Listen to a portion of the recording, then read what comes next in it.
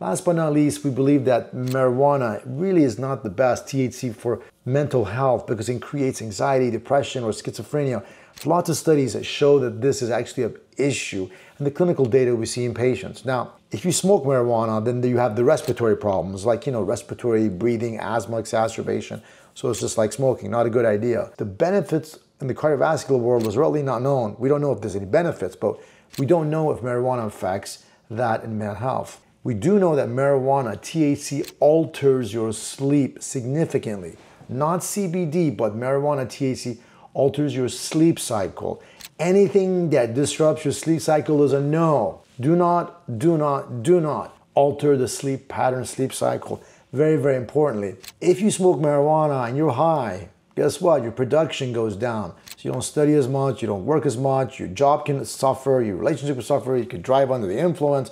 All kinds of crazy things can happen.